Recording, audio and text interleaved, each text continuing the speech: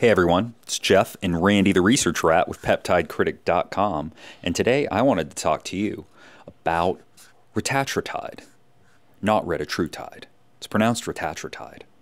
And here's David Ricks, the CEO of Eli Lilly, talking about it.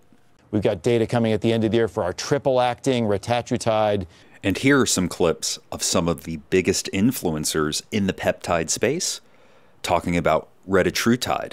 Everybody's all hyped up about Retatrutide. Retatrutide. Are just getting started with Retatrutide. Retatrutide. This is my personal experience with Retatrutide. Retatrutide. What happens if I stop Retatrutide? Retatrutide. What is the best dose of Retatrutide? Retatrutide. You starting Retatrutide? We've got data coming at the end of the year for our triple-acting Retatrutide. The point of this video is to show you that a lot of the so-called experts in the space don't actually know how to pronounce one of the compounds they're constantly talking about. That's like me saying my mother took Tylenol instead of Tylenol when she was pregnant. We all know she took Tylenol, and that's why I make these videos. Retatrutide. If you're interested in Retatrutide, head over to peptidecritic.com, where we have a comprehensive list of all the US research vendors selling Retatrutide and Retatrutide, whatever you want to call it.